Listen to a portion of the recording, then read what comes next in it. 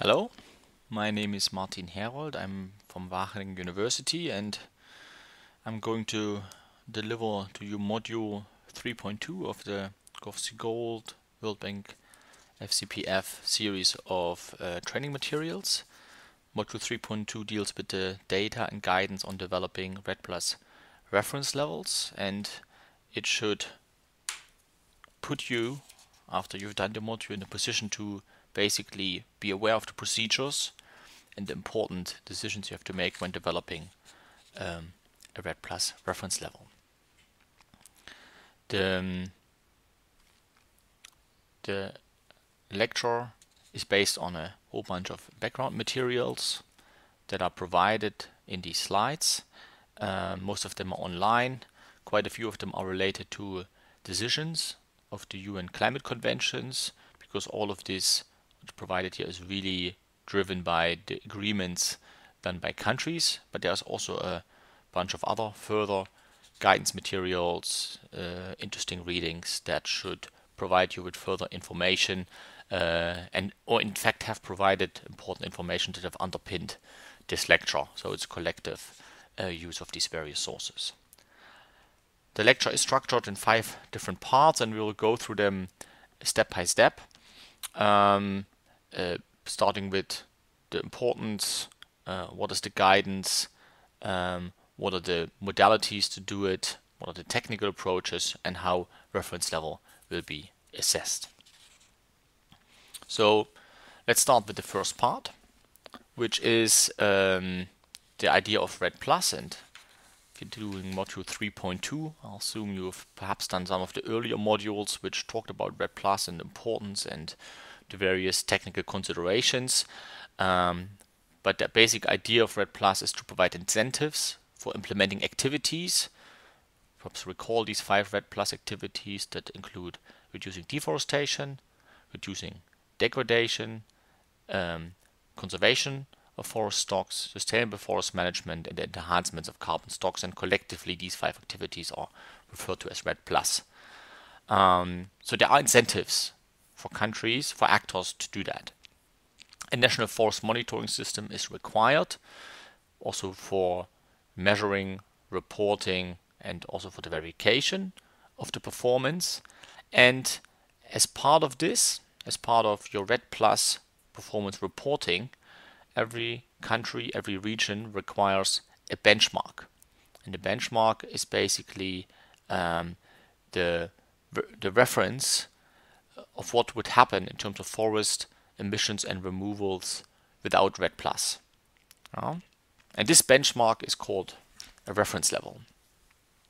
The process of establishing these reference levels should be informed by the policies.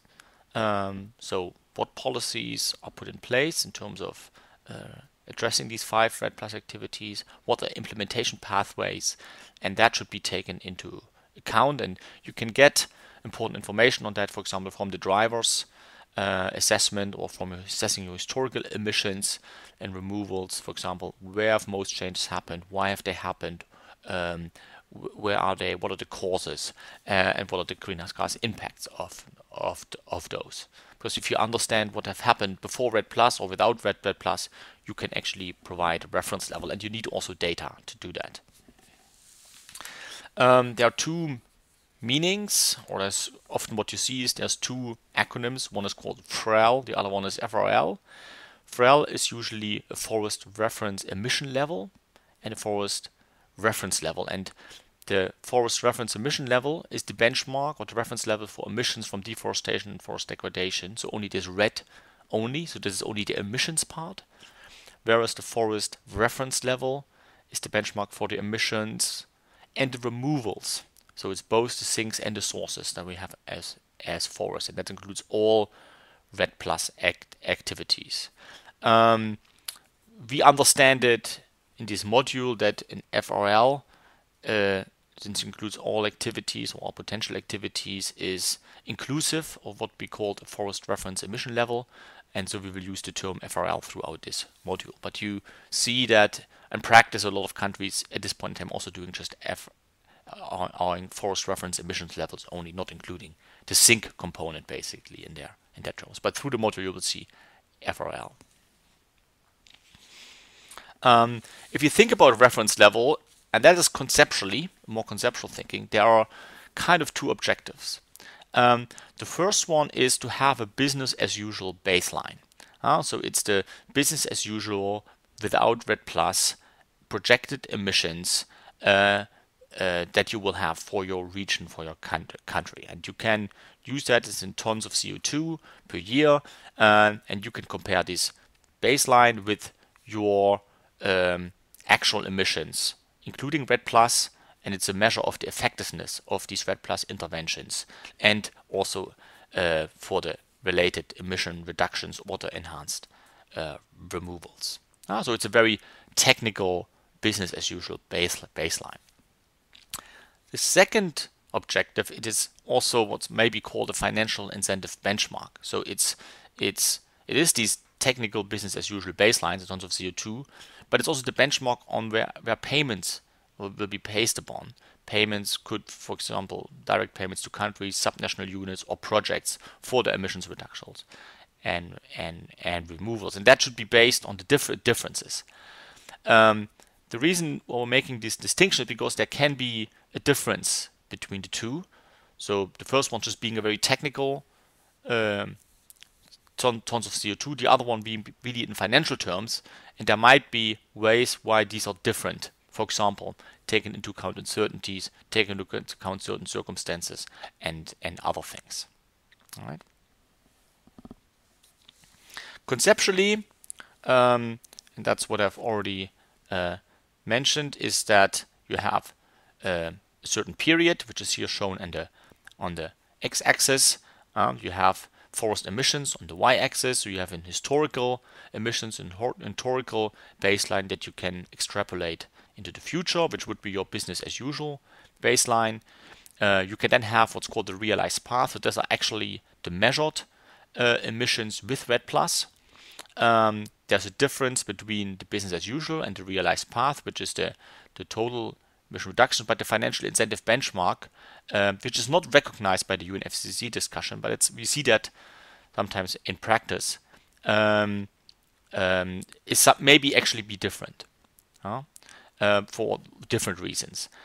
And we see that in practice, that because of higher uncertainties or certain considerations or risk management reasons, the payments might not be exactly related to the full emission reduction that can be reported. This financial incentive benchmark is not really recognized in the UNFCCC discussions, but it's very important to understand it. And since we focus here on this lecture on the UNFCCC related mechanism, we will not further talk about this financial incentive benchmark, but keep that in mind, that this is an important consideration as well. Let's move on then to the UNFCCC context for developing REDD Plus reference levels. Basically, the modalities of that have been discussed and negotiated, and there has been various decisions that, for example, that the forest reference level can be developed in accordance with national circumstances and respective capabilities, that can actually have a national forest reference level or forest reference emission level. Sorry. Or you can actually start as an interim measure with a subnational one. Now we see that a lot, for example, in forest carbon partnership related projects, that you start on a subnational level, but the aim should be to eventually move to the national level. And that you should take into account the historical data, so historical data on emissions and removals that can be adjusted for national circumstances. So then what should a forest reference level entail? It should be expressed in tons of CO2 per year. Well, so it's really be an emission. It should be consistent with your national greenhouse gas inventory, that it might be subnational to begin with as an interim measure, that countries might use a stepwise approach, because it's very much related to countries can start with a certain scope and improve the data over time expand their set of REDD Plus activities over time, and then there can be stepwise improvement of the reference level. And the countries should update their reference level periodically if they move along with their REDD Plus implementation. Countries should also submit information and the rationale for developing the reference level. So what historical data have been used, why certain choices have been made, that all the information submitted should be transparent, complete, considered, consistent, and accurate, related to the IPCC good practice guidelines. That all these reference levels will be available on the UNFC REDD Plus platform, which is this. And if you would like to check that out, the link is provided in the notes to this lecture, and you can see that there is already some 20 something reference levels submitted by REDD countries there, and the submitted reference level will be technically assessed organized by the UN Climate Convention. The reference level responds to the scope of the activities. Remember these 5 REDD Plus activities, and also the IPCC categories. So forest converted to other lands would be called deforestation. Forest remaining forest would enclose all these activities, including forest degradation, enhancement of carbon stocks, and so on. And you have other lands that could be converted to forest. That would be called afforestation and reforestation. There's certain modules that you have as part of this series. We talk about these IPCC good practice guidelines, and basically the link is here made between them and REDD Plus.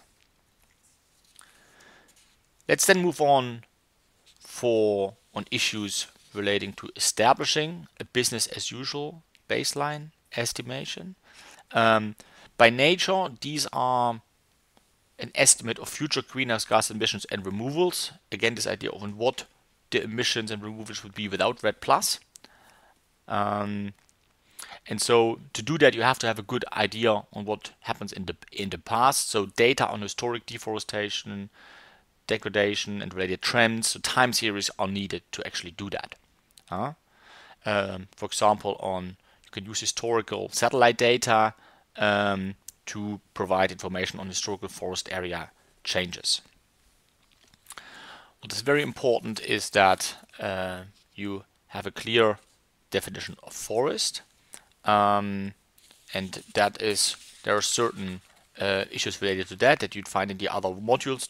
The most important thing is that this definition determines what is actually a forest and what can be called also a deforestation in that context. Countries are encouraged to use the FAO definition, but might also deviate from that if they have good reasons to do so.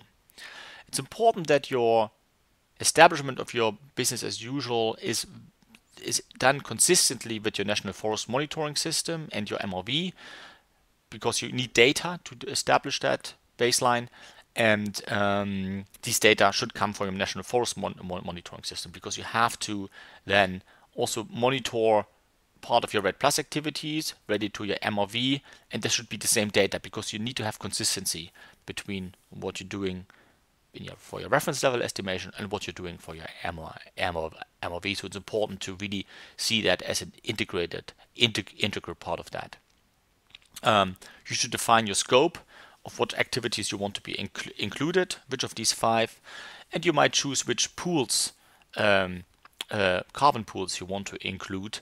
Those are decisions you not only should make for your reference level, but also basically decisions from the policy level, and also decisions from what are you going to report in your national greenhouse gas inventories. What the most important message here is: be consistent. So if you include something, a certain REDD Plus activity, you should also report on that in your MRV. If you exclude certain activities or certain pools, you can also not report on them as part of your MRV. So, because at the end, one will be comparing what your MRV and what you provide in your reference level on your business as usual, and that should be consistent. You might also choose your scale, national or subnational, and subnational is possible as part of your establishment, as part of your demonstration as an interim measure. So on the subnational level, you might, for example, start with certain states and provinces. If you do that, you have to have some important considerations. You try to use harmonized criteria. Try to harmonize criteria also with the national level, because at some point you do want to scale up, because eventually you have to have a national reference level, so you should already keep that in mind when establishing a subnational reference level, that you be able to scale that up to the national level. So try to build upon that as very close alignment with your national forest monitoring system using these kind of data and assumptions. If you only do a subnational reference level and also a subnational reporting, you have to account for leakage. So make sure there's no displacement of emissions from the regions that you're doing REDD Plus on to other regions in the country that you're not reporting on. So that basically requires national monitoring. It's some of the subnational scale activities are often good for learning by doing approach. So you in your phase 2, in your REDD Plus phase 2, you demonstrate on how things work in practice. You might start nationally and really take your lessons learned in scaling up to the national level. But again, keep in mind that you have to be consistent with what is going on nationally, because you don't want to end up in a situation where you have a subnational monitoring, a subnational reference level, whatever is done nationally is disconnected and inconsistent, because then basically you run into a lot of conflicts and you will not be able to resolve that easily. So consider that from the beginning. What are the data needs? Well, as for any reporting, you need activity data and emission factors for the historical periods. Activity data, for example, for deforestation, could be classical forest area change. Emission factors often get from national inventory type measurements, and it's basically the emissions and removals for greenhouse gas unit. You might also consider national circumstances. So you might make the case that I have my historical emissions estimation, these ones I can measure using activity data and emission factors, but you might think that for certain reasons my expected future emissions will be deviating from that historical trend. That, for example, could be related to the stage in the forest transition. So you have countries moving from high carbon, low deforestation into higher deforestation range as part of this forest transition. You know that certain drivers of deforestation, forest degradation you expect certain changes in those. You have certain policies that you put in place that will affect that. So these possibilities exist, but these argumentations are often not so easy to done in practice, because you have to basically translate that into how it would affect your tons of CO2, and you have to make that in a stringent and basically quantitative way. So let's look at some of these data sources. For activity data, you can look at rates of deforestation, rates of tree planting, rates of forest degradation, rates of enhancements, emission factors measured from the ground, removal factors, and there are different modules provided in that series that can help you and provide you more guidance on how to do that. As I said, there is these options that national circumstances can influence the trend, and one could make the case of seeing, okay, whether certain countries are expecting higher or lower reference emissions and removals compared to the past. For example, the stage in the forest transition, which was already mentioned, depending on what countries is, a change in the drivers. For example, if you can show, for example, that a lot of the deforestation in the country is driven, for example, by agricultural commodity prices, or by commodity prices in general, or by other big investments or other things that be done, or other policies you put in place. You might argue on how to incorporate that. These have to be very specific and have to be well documented and also empirically proven, because they will quantitatively affect your reference level. So this has to be done with care, because you also will have to defend that in any technical assessments done by the UN Climate Convention. So be very careful. Experience is a bit that this can be done, these adjustments can be done, but the case has to be very well made. So as we have seen also in the previous modules, the available data might vary by countries. So some countries already start with a lot of good data, some countries have a low quality data, low capacities, and will work their way into improving those. And so that's why this idea of stepwise improvement, starting with something, improve over time, is also a possibility, and that should encourage countries to already develop a reference level, start with developing this, and perhaps start their REDD+ activities based on that reference level, and add more if that is if time moves on.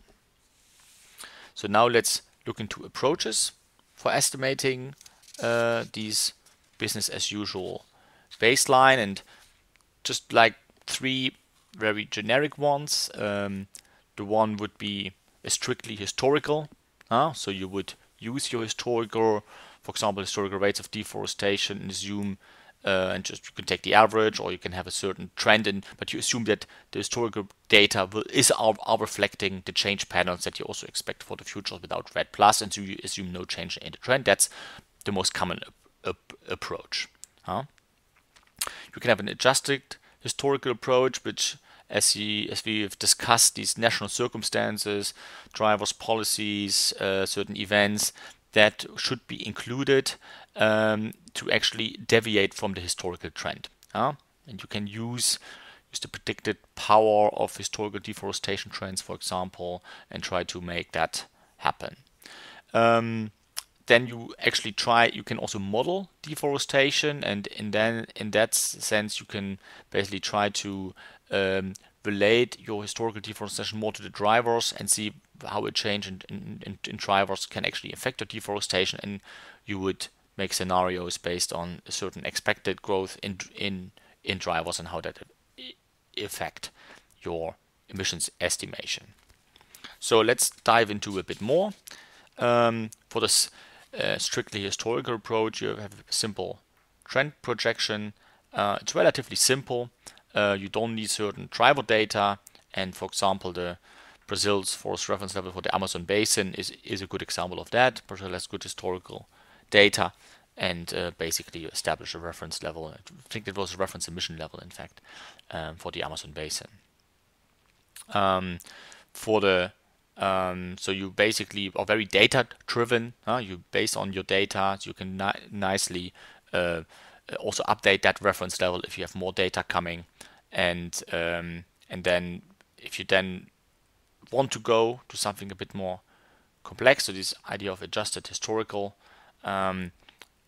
approach, where you try to get some information, for example, of how you can incorporate national circumstances, and you have to include some data-driven reasoning for deviating.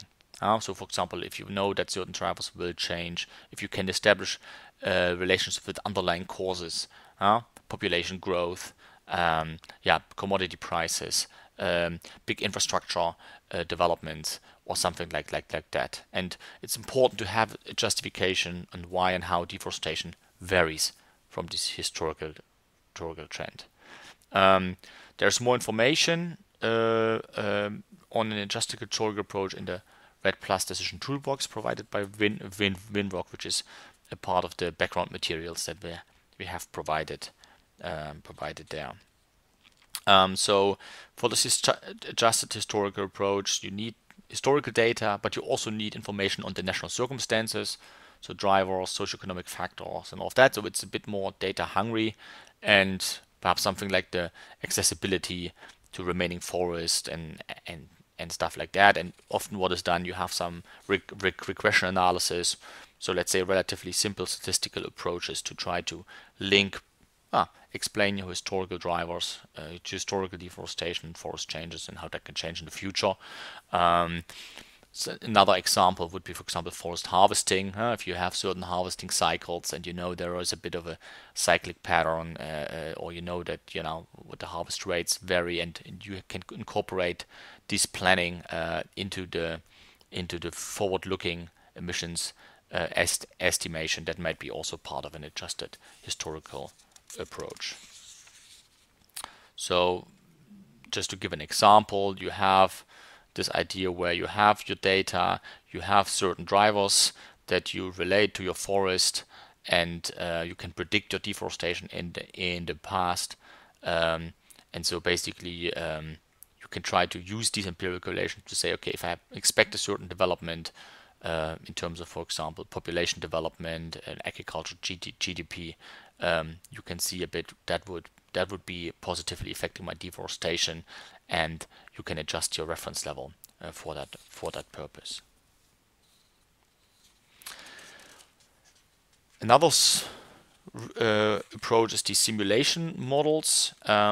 This can be done with countries that have high quality data, that you actually model deforestation drivers in a spatially explicit way, and some examples are that you could actually try to test different reference levels related to certain policy scenarios, for example. And there is, for example, EASA's Globio model or the Osiris modeling tool, which really give you some information. That there is sometimes a bit of a problem that these models they require assumptions.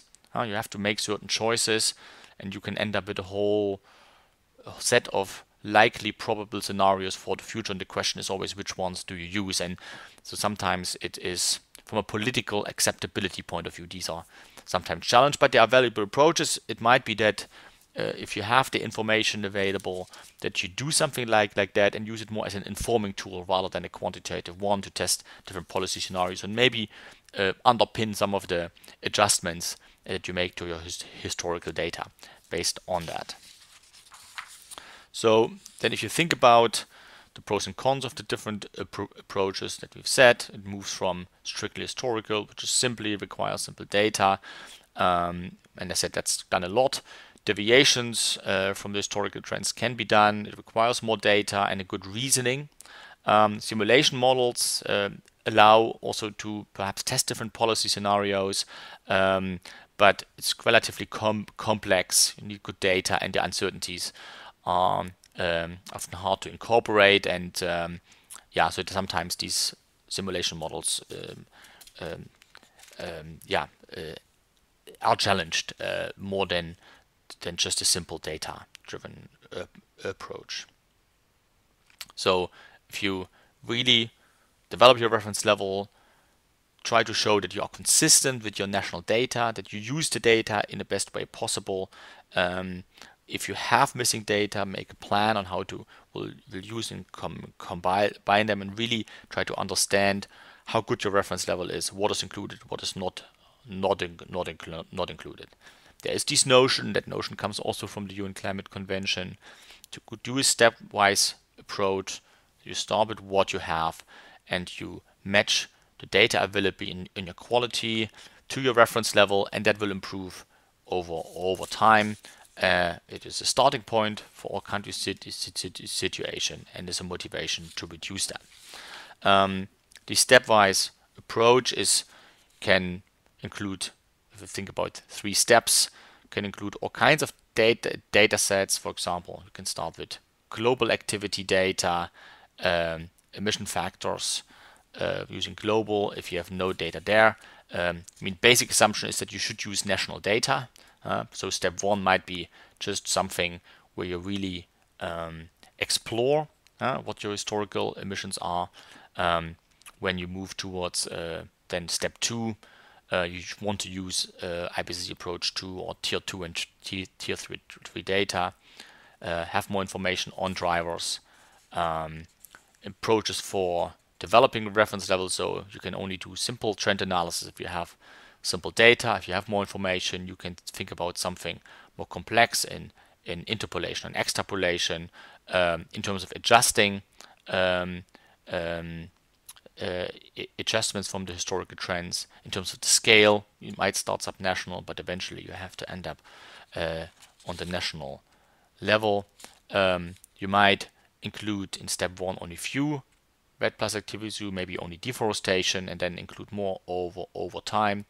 You might start with certain pools and gases and add more if you want to. And in terms of the uncertainty assessment, if you use only global data or some coarsely available data, you cannot really do a very good uncertainty assessment. So you might have to use deal with some default uncertainties or conservative estimates.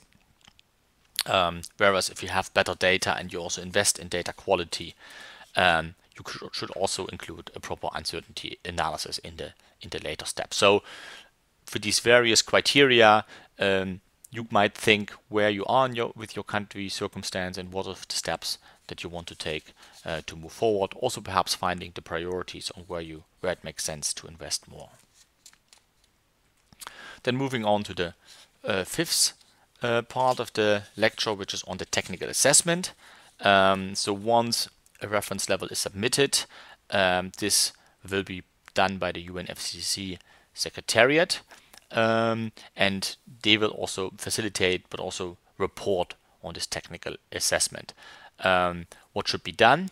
The technical assessment will include to check the consistency of the reference level with greenhouse gas inventories, show how historical data have been taken into account, to check to what extent the information provided is transparent, complete, consistent, and accurate, and whether description of changes to previously submitted reference level have taken into account the stepwise approach.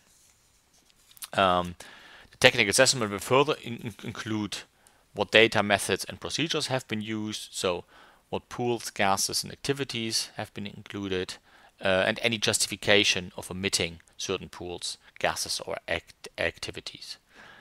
That proper and consistent definitions of forests have been provided, whether assumptions about future changes to domestic policies have been included, so this related to this idea of adjustments, and to what extent this information is provided with other information and descriptions provided by the country, for example, the national determined contributions or something like that. As part of the technical assessments, perhaps afterwards, there will be areas for technical improvement and capacities that can be identified, and I think that's very important, in particular for countries that basically have more like a step 1 reference level and would like to move on. It's also very important to understand this technical assessment process as an opportunity to get feedback, including the assessment on where weaknesses are, where priorities are seen also from the international side, and where improvements can be made. Again, these technical assessments is done for the reference level submitted, and this process is already ongoing. So countries have submitted reference levels to the climate convention, and these are actually being assessed, so have been assessed and updated. Perhaps some countries even submitted a second reference level already, but that is an active process, basically ongoing. So with this, I would like to also summarize the lecture. We have the ideal forest reference levels that need to be done for assess the REDD Plus performance. It needs to be based on historical data. It can be adjusted for certain circumstances. If that is done, it has to be explained well. Important things have to be decided for that. For example, the forest definition, which activity to include, and what carbon pools to include, and whether you start subnational or national. And there are different approaches. Talked about strictly historical, adjusted to historical, and using more simulation models. It is understood that circumstances of countries vary, so you can start the reference level development, and along these stepwise improvements, and that includes several criteria that we have talked about. These can improve and develop over time. The idea of the business as usual baseline versus the financial incentive benchmark, that's still under discussion, or that's still being discussed, but it's important to understand that the reference level is really a technical term to begin with. How this will be compared to the actual performance and how that will be related to payment, that's basically still under discussion, but the reference level is an important part of that. Keep in mind also that reference level is about legitimates.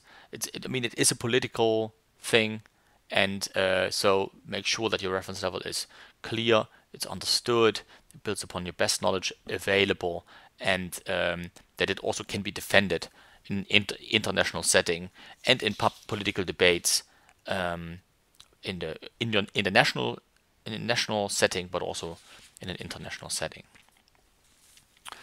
There's a couple of examples. For example, you can see Brazil's submission to a reference level that's been explained as part of this module, so you can download the country examples related to this module.